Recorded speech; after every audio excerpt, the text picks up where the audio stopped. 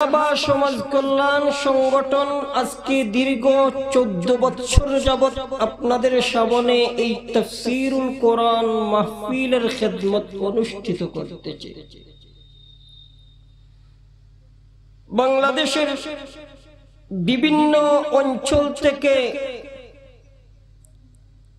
দেশের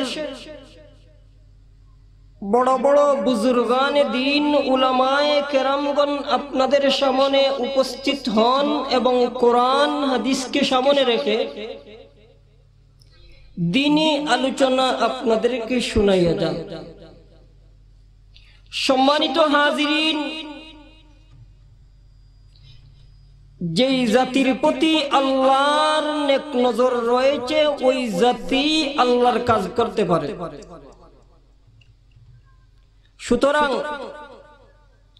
সাহাবা সমাজ কল্যাণ সংগঠন ও রাজনৈতিক সংগঠন, কোন রাজনৈতিক সংগঠন নয়। সাহাবা সমাজ কল্যাণ সংগঠনের মাধ্যমে আজকে এত দূর পর্যন্ত আমরা দীর্ঘ 14 বছর যাবৎ কোরআনের আলোচনা শুনতে পারতেছি। সম্মানিত হাজিরিন, এর জন্য আমরা আল্লাহর দরবারে আবার শুকরিয়া আদায় করি, শুকরে আবার বলি আলহামদুলিল্লাহ। সম্মানিত হাজিরিন, আমি পবিত্র কোরআনের ছোট্ট একটা সূরা আপনাদের সামনে পাঠ করেছি। যদি মহান আল্লাহ রাব্বুল আলামিন তৌফিক দান করেন, নির্ধারিত সময়ের ভিতর আপনাদের সামনে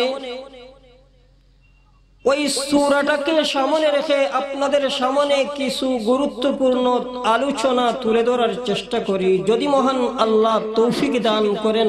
ওমা তৌফিক ইল্লা বিল্লাহ। আজকে পৃথিবীর জমিনের ভিতর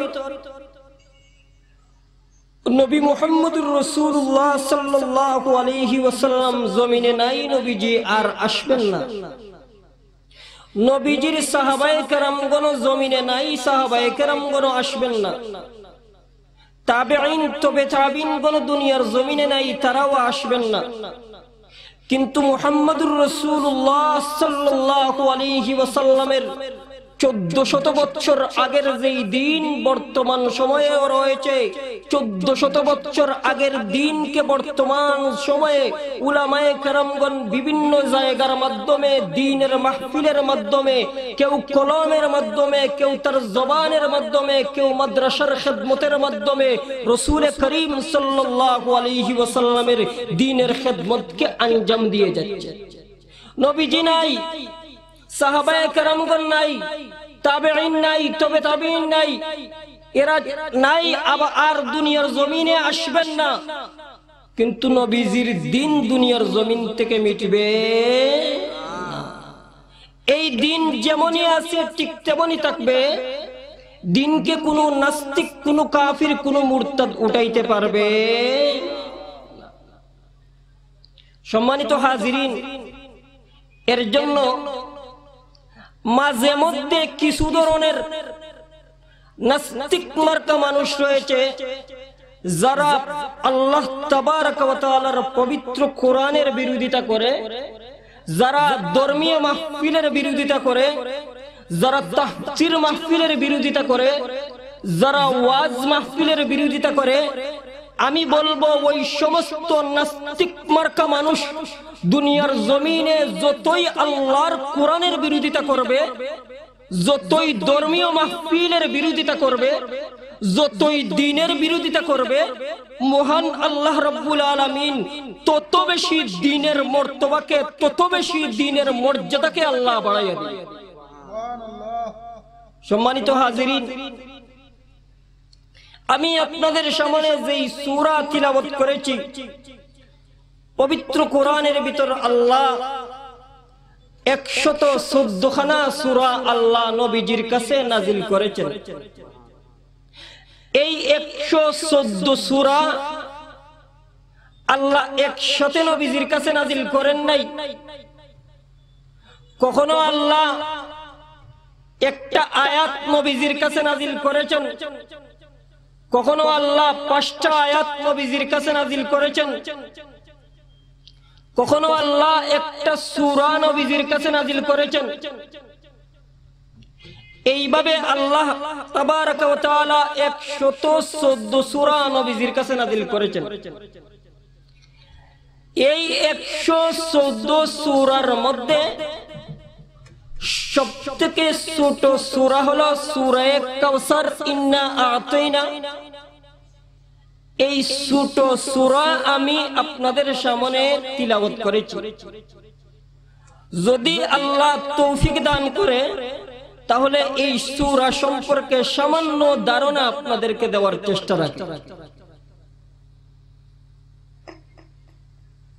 আলহামদুলিল্লাহ, প্রত্যেকবারের মতো ছাত্র রশিদিয়া মাদ্রাসার পক্ষ থেকে মিছিল সহকারে আমাদের তাফসীর মাহফিলকে সফল করার জন্য আসার জন্য মিছিল সহকারে আমি বিনীতভাবে শুভেচ্ছা জানাচ্ছি, আন্তরিক মুবারকবাদ জানাচ্ছি। নারে তাকবীর, দিন ইসলাম, দিন ইসলাম, আল কোরআনের আলো, আল হাদিসের আলো, নারে তাকবীর। সম্মানিত হাজিরিন, এই সূরা কাউসার মুহাম্মদুর রাসূলুল্লাহ সাল্লাল্লাহু আলাইহি ওয়াসাল্লামের কাছে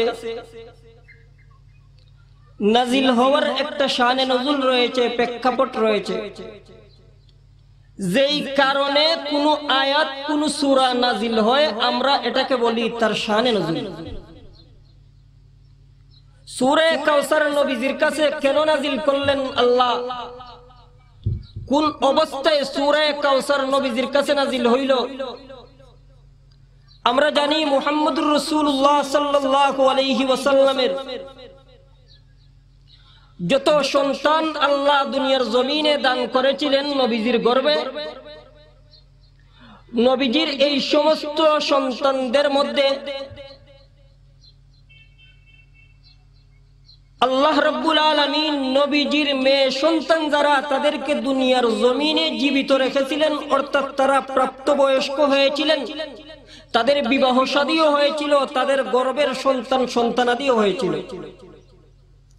কিন্তু নবীজি মুহাম্মদুর রাসূলুল্লাহ সাল্লাল্লাহু আলাইহি ওয়াসাল্লামের যত ছেলে সন্তান দুনিয়ার জমিনের মধ্যে আল্লাহ দান করেছিলেন, নবীজির এই সমস্ত ছেলে সন্তানগণ দুনিয়ার জমিনে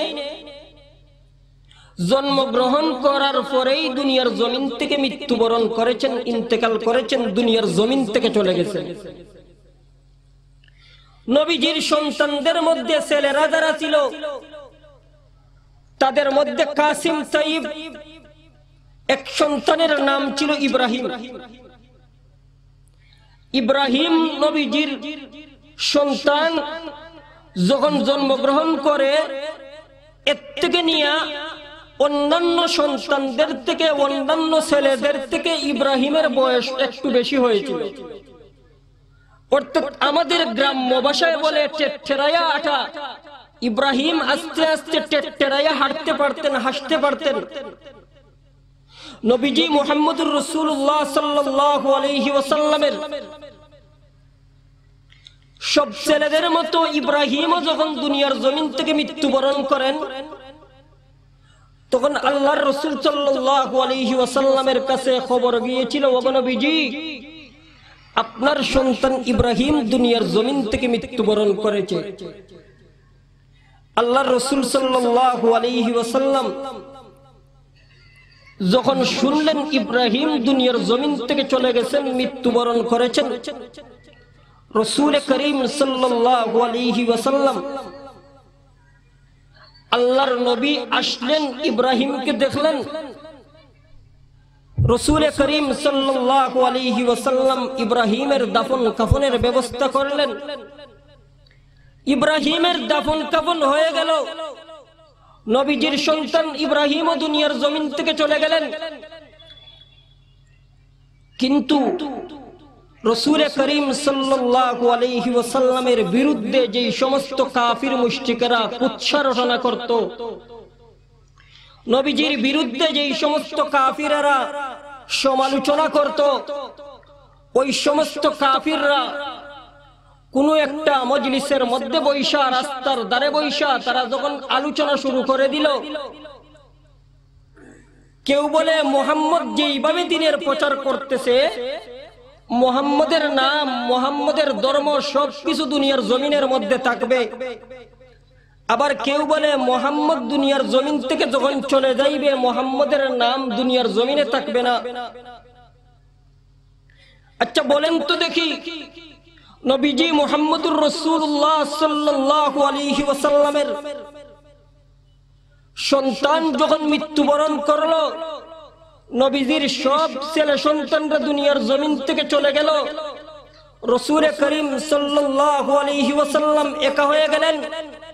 কাফির মুশরিকরা নবীজির সমালোচনা আগেও করত, পরেও করত।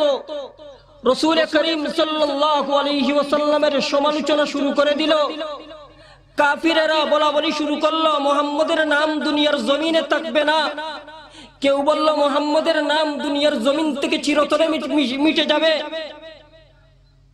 রাস্তার ধারে বৈশা তারা এইভাবে যখন সমালোচনা শুরু করে দিল, কাব ইবনে আশরাফ নামীয় কাফিরদের বড় লিডার এর পাশ দিয়া যাইতেছে। তখন তাদেরকে জিজ্ঞেস করে, আরে তোমরা কি নিয়ে কথা বলতেছো? কাফিরের দলেরা বলে যে আমরা মুহাম্মদকে নিয়ে কথা বলতেছি। আরে কি কথা বলতেছো? তখন কাফিরেরা বলে মুহাম্মদের বিভিন্ন বিষয় নিয়ে কথা বলতেছি। তখন কাব ইবনে আশরাফ বলে, আরে বাদ দাও মুহাম্মদের কথা, মুহাম্মদের নাম দুনিয়ার জমিনে থাকবে না। আরে মুহাম্মদের কথা আলোচনা কইরা কি হবে? মুহাম্মদের তো দুনিয়ার জমিনে কোনো ছেলে সন্তান জীবিত নাই, সুতরাং মুহাম্মদের নাম কেমন ভাবে থাকবে? মুহাম্মদের নাম দুনিয়ার জমিন থেকে চিরতরে মিটে যাইবে। কাফির মুশরিকেরা যখন নবীজির এমন সমালোচনা শুরু করে দিয়েছে, আখেরি জমানার পয়গম্বর মুহাম্মদুর রাসূলুল্লাহ সাল্লাল্লাহু আলাইহি ওয়াসাল্লামের অন্তরের মধ্যে আঘাত লেগেছে। আল্লাহর নবী আখেরি জমানার পয়গম্বর মনক্ষুণ্ণ হয়ে গেলেন।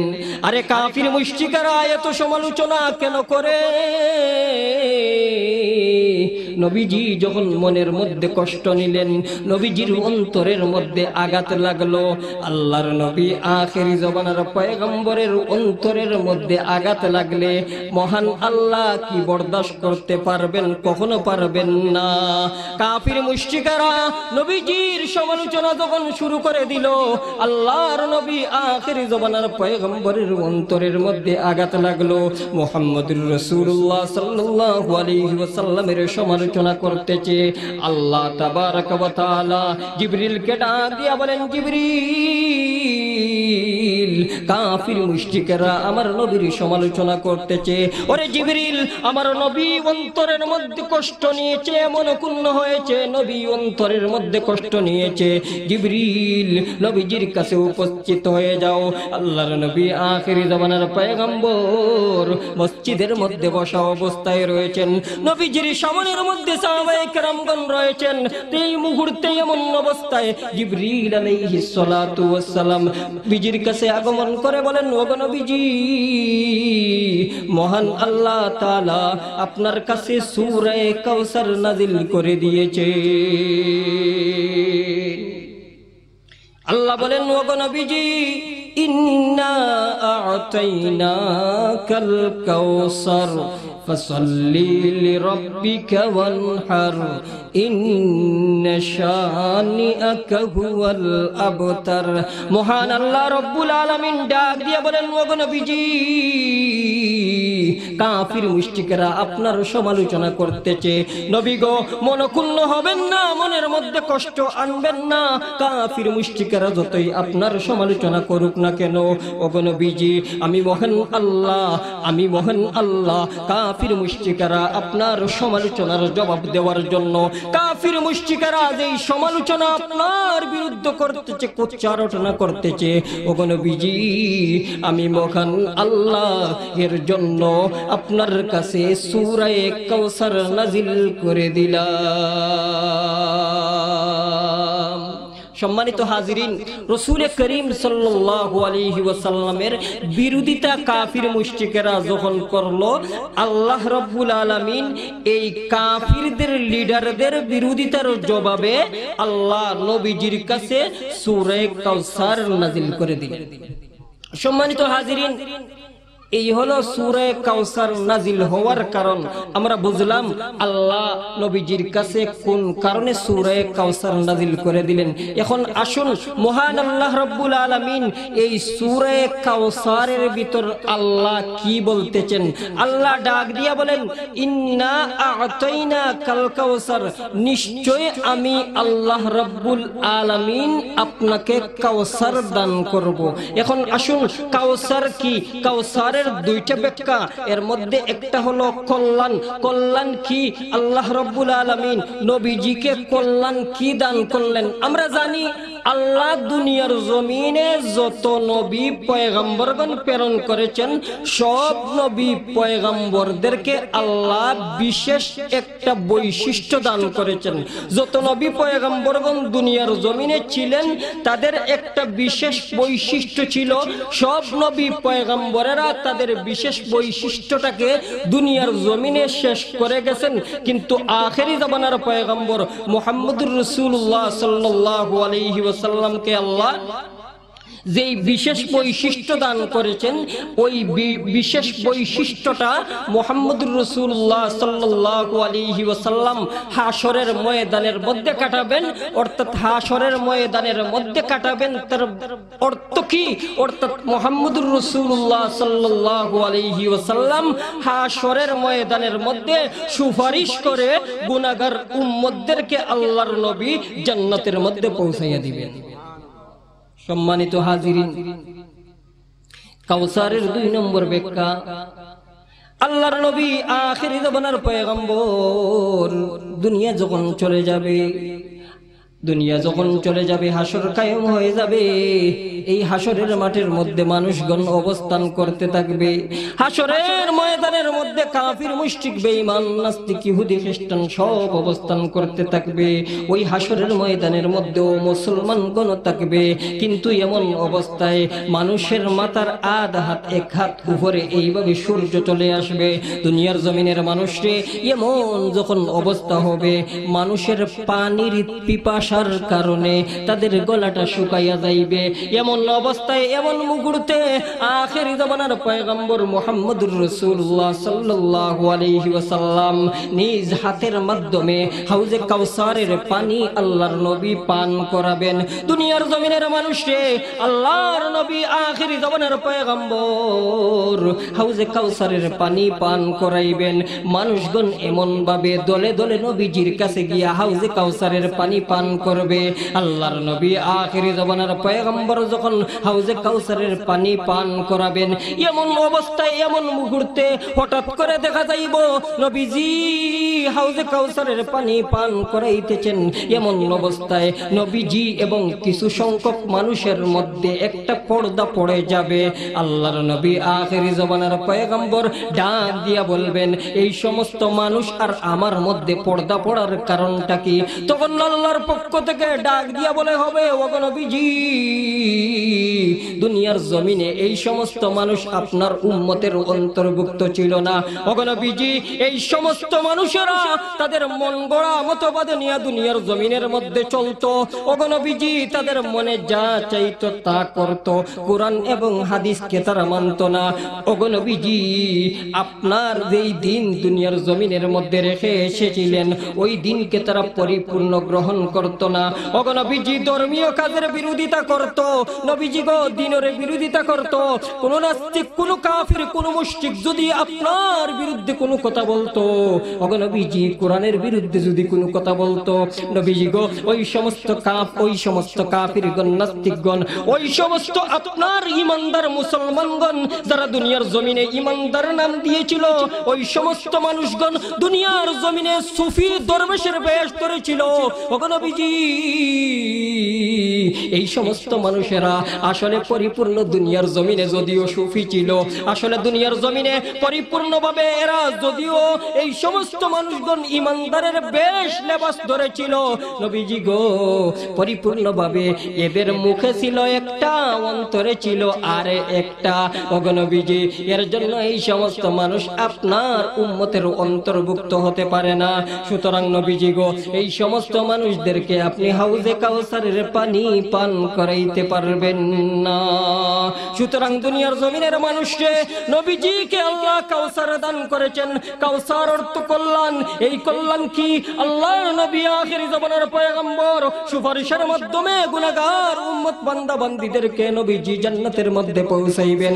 নবীজি হাউজে কাউসারের পানি নিজের হাতের মাধ্যমে পান করাইবেন। কিন্তু দুনিয়ার জমিনের বাইরে যেই সমস্ত মানুষগণ নবীজির আদর্শ মানে না, যেই সমস্ত মানুষগণ কোরআন হাদিস মানে না, যেই সমস্ত মানুষগণ আল্লাহর আইন কানুন মানে না, এই সমস্ত মানুষেরা কখনো কোনো মুহূর্তে নবীজির হাতের মাধ্যমে হাউজে কাউসারের পানি পান করতে পারবে না। আল্লাহ এরপরে বলতেছেন ফাসাল্লি লিরাব্বিকা ওয়ানহার। ওগো নবীজি আপনি নামাজ আদায় করুন, কুরবানি আদায় করুন, কুরবানি করুন। আল্লাহ রাব্বুল আলামিন নবীজিকে এই কথা কেন বললেন? দুনিয়ার জমিনের মানুষে আমরা জানি আখির জামানার পয়গম্বর পর্যন্ত আল্লাহ আদম থেকে নিয়ে মুহাম্মদ পর্যন্ত যত নবী পয়গম্বর আল্লাহ দুনিয়ার জমিনের মধ্যে প্রেরণ করেছেন, সব নবী পয়গম্বরদেরকে আল্লাহ মাসুম বানাইয়া দুনিয়ার জমিনের মধ্যে প্রেরণ করেছেন। কোন নবী পয়গম্বরদের কোনো গুনাহ নাই, সব নবীদেরকে আল্লাহ নিষ্পাপ বানাইয়া দুনিয়ার জমিনে পাঠাইলেন। এরপরেও দেখা যায় আখির জামানার পয়গম্বর রাত নামাজের মধ্যে দাঁড়াইয়া কাটাইয়া দিতেন। ও দুনিয়ার জমিনের মানুষকে আল্লাহর নবী আখির জামানার পয়গম্বরের আগের পিছের সব গুনাহ আল্লাহ মাফ করে দেওয়ার পরেও আল্লাহ ওই সূরার দ্বিতীয় আয়াতে আল্লাহ ফাসাল্লি লিরাব্বিকা ওয়ানহার, আল্লাহ রাব্বুল আলামিন নবীজিকে নামাজ আদায় করার, নামাজ পড়ার আদেশ কেন দিলেন? কুরবানির আদেশ কেন দিলেন? দুনিয়ার জমিনের মানুষকে আমরা জানি মহান আল্লাহ যেই কোরআন নাজিল করেছেন, ওই কোরআন আল্লাহ দুনিয়ার জমিনে নবীজির উপর যদিও আল্লাহ নাজিল করেন, কিন্তু কিয়ামতের আগ পর্যন্ত যত মানুষগণ দুনিয়ার জমিনের মধ্যে আসবে, সব মানুষের জন্য কোরআনের আইন মানতে হবে, সব মানুষের জন্য কোরআনের বিধান মানতে হবে। দুনিয়ার জমিনের মানুষকে এর জন্য সবথেকে বড় মানুষ যে তাকে, তার উপর প্রথম আইন প্রয়োগ হয়ে তারপরে তার যত ধরনের মানুষ রয়েছে তাদের উপর এই আইন আবার প্রয়োগ হয়।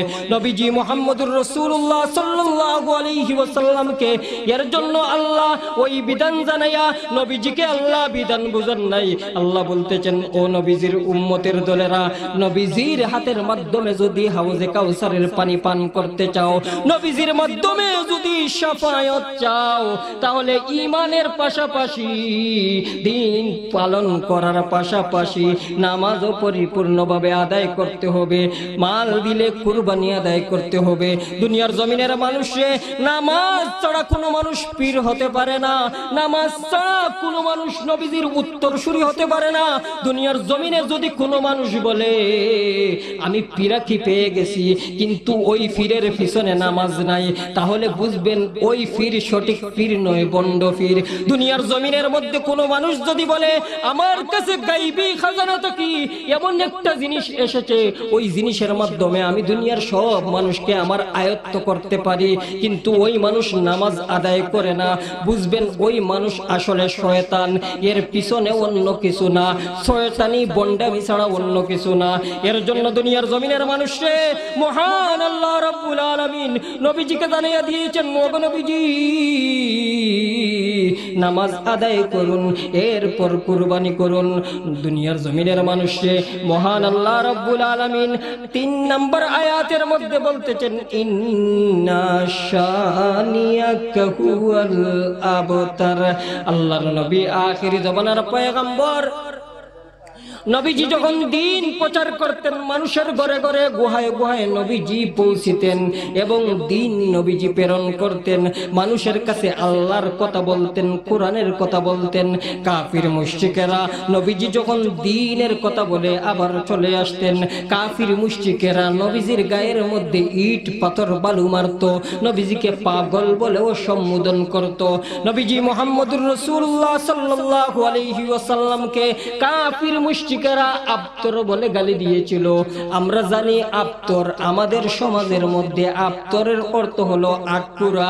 আমাদের সমাজের মধ্যে যার কোনো ছেলে সন্তান হয় না তাকে আটকুরা বলে, কিন্তু আরবের সমাজের মধ্যে আটকুরা হলো যার মেয়ে সন্তানরা আছে, ছেলে সন্তান জন্মগ্রহণ করে দুনিয়ার জমিন থেকে চলে যায়।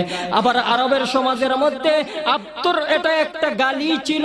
কাফির মুশরিকেরা রাসূল করিম সাল্লাল্লাহু আলাইহি ওয়াসাল্লামকে আবতর আটকুরা বলে যখন গালি দিও, আল্লাহর রাসূল সাল্লাল্লাহু আলাইহি ওয়াসাল্লামকে গালি দিয়েছে।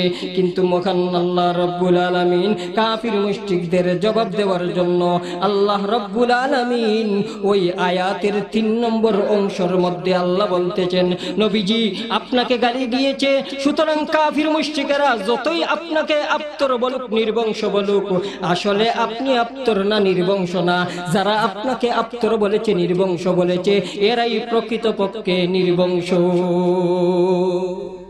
সম্মানিত হাজিরিন, এর জন্য মহান আল্লাহ রাব্বুল আলামিন রাসূল করিম সাল্লাল্লাহু আলাইহি ওয়াসাল্লামের কাছে সূরা কাউসার নাযিল করেছেন। রাসূল করিম সাল্লাল্লাহু আলাইহি ওয়াসাল্লাম নবীজি দুনিয়ার জমিনে নবীজির যত সন্তানগণ ছিল, একটা প্রশ্ন হলো যে নবীজির ছেলেরা যারা ছিল এদেরকে আল্লাহ পরিপূর্ণ হায়াত কেন দেন নাই ছেলেদেরকে? তার জবাব হলো আল্লাহ রাব্বুল আলামিন আখেরি জামানার পয়গম্বরের পরে আর জমিনে কোনো নবী পাঠাইবেন না। যদিও নবী দুনিয়ার জমিনে এর পরে একজন আসবেন, কিন্তু উনি নবী হিসাবে আসবেন না, আখেরি জামানার পয়গম্বরের উম্মতের রূপ ধারণ করে আসবেন। কিন্তু নবুয়তের খতম আল্লাহ রাব্বুল আলামিন মুহাম্মদুর রাসূলুল্লাহ সাল্লাল্লাহু আলাইহি ওয়াসাল্লামের মাধ্যমেই শেষ করে দিয়েছেন। অর্থাৎ নবীজির পরে আর দুনিয়ার জমিনে কোনো নবী আসবেন না। তখন বাদশার ছেলে বাদশা হয়, প্রেসিডেন্টের ছেলে প্রেসিডেন্ট হয়। রাসূলের ছেলে যখন বড় হইবে তখন রাসূলের ছেলেকে মানুষ প্রেসিডেন্ট ভাবতে পারে, নবীজির ছেলে প্রেসিডেন্ট হইতে পারে, কিন্তু না, আল্লাহ রাব্বুল আলামিন নবীজির সন্তানদেরকে দুনিয়ার জমিনে এর জন্যই ছোট অবস্থায় দুনিয়ার জমিন থেকে উঠাইয়া নিয়েছেন, এর জন্যই ছোট অবস্থায় তারা দুনিয়ার জমিন থেকে চলে গেছেন। আল্লাহ নবীজির সন্তানদেরকে কেন নিলেন, এটার পিছনে আল্লাহ হিকমত বুঝাইয়া দিলেন। সম্মানিত হাজিরিন, কাফির মুশরিকরা রাসূল করিম সাল্লাল্লাহু আলাইহি ওয়াসাল্লামের পিছনে কুৎসা রটনা করেছে, বিরোধিতা করেছে। এখন বলুন, নবীজি মুহাম্মদুর রাসূলুল্লাহ সাল্লাল্লাহু আলাইহি ওয়াসাল্লাম মানুষের ঘরে ঘরে গুহায় গুহায় রাস্তায় রাস্তায় মানুষকে দ্বীনের দাওয়াত প্রেরণ করেছেন, কিন্তু রাসূল করিম সাল্লাল্লাহু আলাইহি ওয়াসাল্লামের পিছনে সমালোচনা করেছে। বলুন, যারা নবীজির পিছনে সমালোচনা করেছে তারা কি দুনিয়ার জমিনে জীবিত আছে না দুনিয়ার জমিন থেকে চলে গেছে? দুনিয়ার জমিন থেকে চলে গেছে। নবীজির পিছনে যারা সমালোচনা করেছে এদের নাম দুনিয়ার জমিনে থাকে নাই। আচ্ছা বলেন তো দেখি, আবু জেহেল, আমরা যখন আবু জেহেলের নাম নই তখন সম্মানের নাম নেই না? আবু জেহেল নেওয়ার সাথে সাথে মনের মধ্যে একটা ঘৃণা আসে, মনের মধ্যে একটা ঘৃণা আসে। উতবা, শয়বা, রাবিয়া, এই সমস্ত কাফিরদের নাম যখন নেই তখন মনের মধ্যে একটা ঘৃণা আসে, তখন মনের মধ্যে একটা ঘৃণা আসে। কিন্তু মুহাম্মদুর রাসূলুল্লাহ সাল্লাল্লাহু আলাইহি ওয়াসাল্লামের নাম যখন আমরা নেই, তখন নবীজির নাম নেওয়ার সাথে সাথে আমরা সাল্লাল্লাহু আলাইহি ওয়াসাল্লাম পড়ি। নবীজির নাম নেওয়ার সাথে সাথে আমরা সম্মান চলে আসে। এর কারণ হলো আখিরি জামানার পয়গম্বর দুনিয়ার জমিনের মধ্যে যদিও নাই, কিন্তু রাসূল করিম সাল্লাল্লাহু আলাইহি ওয়াসাল্লামের আদর্শ রয়ে গেছে, আদর্শ কিয়ামত পর্যন্ত থাকবে। সম্মানিত হাজিরিন, এর জন্য যেই সমস্ত কাফিররা, মুশরিকরা, নাস্তিকরা, যেই সমস্ত নামদারি মুসলমানেরা রাসূল করিম সাল্লাল্লাহু আলাইহি ওয়াসাল্লামের বিরোধিতা করে, যেই সমস্ত নাস্তিকরা মুহাম্মদুর রাসূলুল্লাহ সাল্লাল্লাহু আলাইহি ওয়াসাল্লামকে ব্যঙ্গচিত্র করে, আমি তাদেরকে সতর্ক করে হুঁশিয়ার করে দিতে চাই, রাসূল করিম সাল্লাল্লাহু আলাইহি ওয়াসাল্লামের নাম যেমনই আছে তেমনই থাকবে। কোন কাফিরের নাম দুনিয়ার জমিনের মধ্যে রয়ে নাই, রবে না। কাফিরের নাম যখন মানুষ নেই, মনের মধ্যে ঘৃণা আসে। উতবা, শায়বা, রবিয়া, আবু জেহেলের নাম নেওয়ার সাথে সাথে অন্তরের মধ্যে ঘৃণা আসে। এর জন্য বর্তমান সময়ে নামদারিও মুসলমানেরা যখন কোরআনের বিরুদ্ধে কথা বলে, যখন রাসূল করিম সাল্লাল্লাহু আলাইহি ওয়াসাল্লামের বিরোধিতা করে, তাদের এটা জেনে রাখার দরকার, তাদের আগেও তাদের বড় বড় লিডাররা নবীজির সমালোচনা করে গেছে, কিন্তু এদের নাম দুনিয়ার জমিনের মধ্যে থাকে। সম্মানিত হাজিরিন, এর জন্য কোন মানুষ আবার আছে, দিনের মাহফিল হইলে, ধর্মীয় আলোচনা হইলে দিনের কাজের বিরোধিতা করে নাই।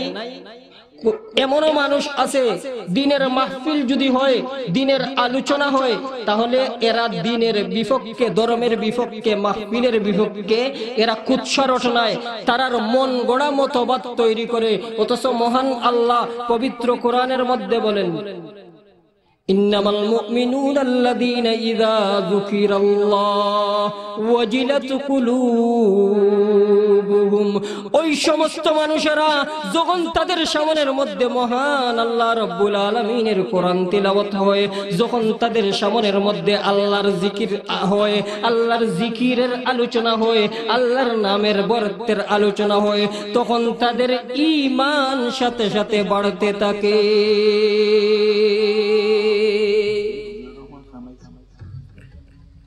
সম্মানিত হাজিরিন, আমাদের আজকের বিশেষ অতিথি আমাদের এই সিলেটের অন্যতম মুরব্বী হযরত মাওলানা ফজলুর রহমান খান সাহেব বানিয়াসঙ্গী হুজুর আমাদের মধ্যে উপস্থিত হয়েছেন। ইনশাআল্লাহ নামাজের পরে হুজুরের আলোচনা হবে।